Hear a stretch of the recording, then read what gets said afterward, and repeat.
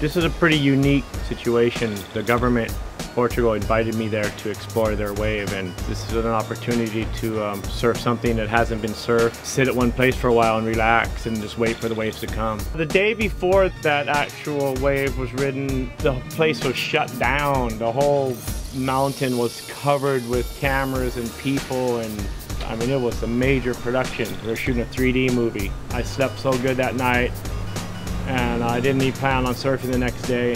The camera crew was gone, everybody was gone. There's nobody there except for Andrew Cotton and Al Many and CJ Macias. As soon as I got on the rope, a big old lump hits the horizon. I see this giant wave coming, and radioing, big set, big set. You guys have a marker coming. I don't know where it's going, but you got 3 giant waves coming.